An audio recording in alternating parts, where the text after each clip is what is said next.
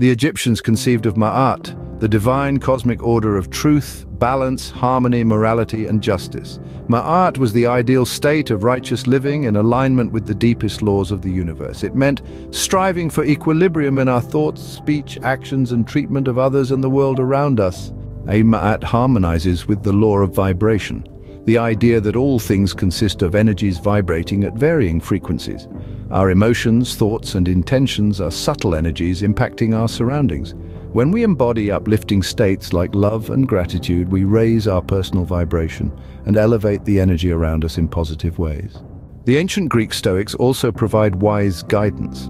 They taught that while we cannot control external events, we can control our judgments and responses to them. True peace arises from mindfully detaching from circumstances beyond our influence and focusing efforts inwardly, cultivating virtue, reason, self-discipline.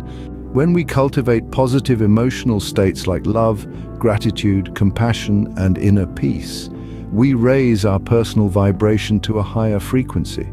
This higher vibration impacts not just ourselves, but the people and environments around us in beneficial ways.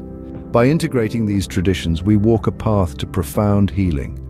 We align with Ma'at by living consciously with truth and moral uprightness. We raise our vibration through positive mental, emotional states.